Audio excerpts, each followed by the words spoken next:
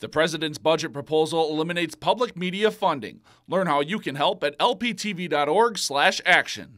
The BSU men's hockey season has been over for a few weeks now, but the accolades keep on rolling in. Beavers head coach Tom Serratore has been announced as a finalist for the Spencer Penrose Award, which honors the National Coach of the Year.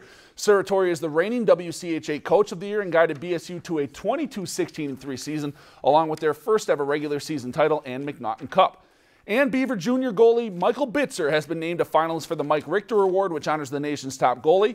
Bitzer leads the nation in minutes played and goals against average while posting a .932 save percentage, good for second in the nation. He also led all goalies with 6 shutouts. He's also been named a top 10 finalist for the Hobie Baker Award. If you've enjoyed this segment of Lakeland News, please consider making a tax-deductible contribution to Lakeland Public Television.